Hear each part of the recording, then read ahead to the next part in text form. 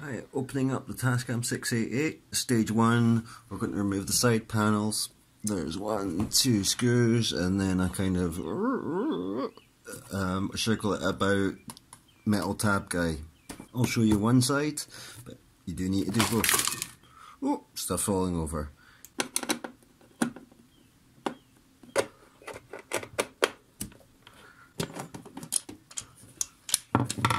Couple of big old screws.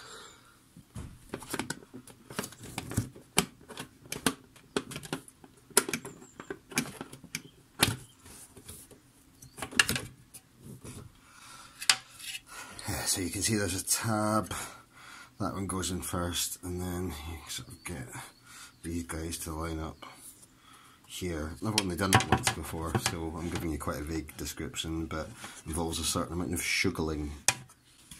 Next we need to remove this front rubberized wrist rest panel. So I'll go with camera and flip this enormously heavy beast onto its front. Make sure you're doing that on a soft surface. I've got this thick foam set up on my work surface for that purpose. Okay, I've removed that. What that required was 1, 2, 3 screws to be removed there. Also there's a hole through here and that goes down into a recess here. So these screws also need to be loosened through that hole, and that loosens the grip on little tabs in here. Next thing to do is behind the LED panel, this metal panel that sits over the top of the various access points and inputs. There's 1, 2, 3, 4 screws. These two are of the type where there's a lip and then a round dome, and these are just the kind of standard looking button shaped ones, I'll say, for want of a better expression. Then there's an additional 1, 2, 3 screws on the back panel here that need to be removed to get that plate off. Now I've removed those, this panel just lifts off. This part of the case is split into 2 halves. There's the mixer part, you can see the line dividing it there. And then this section is what we're going to remove because it's the cassette drive and pitch board that I'm trying to get out. There's 1, 2, 3, 4, 5, 6 screws to come off here. Additionally, it's kind of difficult to see, there's 2 screws in here. This is like the 464, the 488 Mark 1, these are all contemporaries of this model of Tascam, where there were a different size of screw inside here to hold that bit of plastic against the transport inside. So keep them safe. Finally, take the pitch control knob off before you lift this so you don't lose it. And remove it gently because it's attached by a whole bunch of wires. There's some evidence in here that someone previous to me had had a bit of a meddle in here, so do keep your own records, make your own photographs of this as you're deconstructing it. But the way mine's plugged in, we've got a grey wire, I'm not sure where that's going. Here, thick black cable here, white, red, white here. Looks like we've got an earth wire going to point with another earth down here. It's going from the LED indicator through to this pitch control board here. Alright, I'll detach those and see where we are. Okay, that came away without me needing to unplug anything I hadn't already mentioned. To unplug the output from the records and playback heads and the erase heads, I'm going to need to open up this mixer section. 1, 2, 3, 4, 5. Looks like there's spaces for 1, 2, 3 screws here, but they're not present, so 5 screws at least I'm going to need to remove. Yeah, I'm definitely going to have to remove this earth connection and at least loosen these tabs. Okay, that's it open.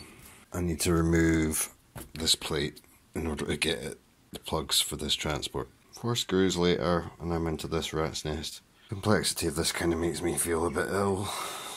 I'll just trace these wires from the heads and unplug the relevant plugs.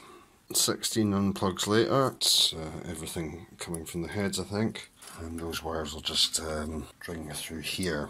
In terms of how this is attached, looks like we've got 1, 2, 3 screws still attached, this kind of earth wire connecting it to this mecha control board. The earth has been removed now. I'm going to unplug these 1, 2, 3 cables that are associated with the transport. I think this will be the last thing, but there's a black plug and this pitch control board down at the bottom. Free at last! Now I'm going to remove this pitch board, which I'm also sending to this other fella that's got one of these with a complementary set of strengths and faults. Looks like there's 2 screws at the bottom.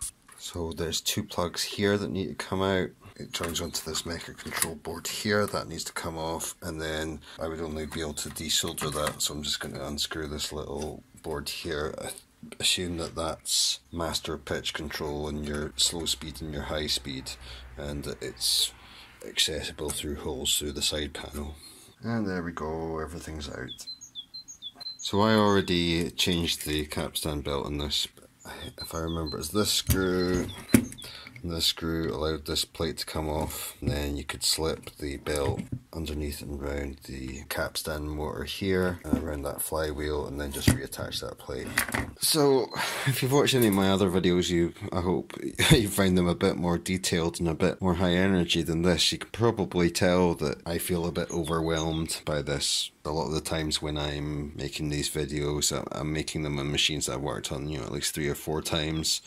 I've got a broad understanding of what's going on, but the extra digital systems, the fact that it's 8-track, it's so huge, it weighs a lot, all the extra plates and everything in here, kind of feel like I'm wading through syrup, even just unscrewing this and getting these bits out.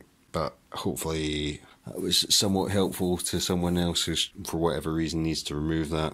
I will say as well, if you're just going to change the belt, you don't need to do this bit where you remove that plate and took all these cables out. You could put bubble wrap on top of there and just lean it there with all those cables still going through this recess and attached to this board. You wouldn't need to remove that board. I'm only sending that to my friend because he thinks he has a problem with this board, so I'm giving him both parts, both of which I've established 99% that they work well. See you next time for a slightly more enthusiastic and less lost sounding narrator.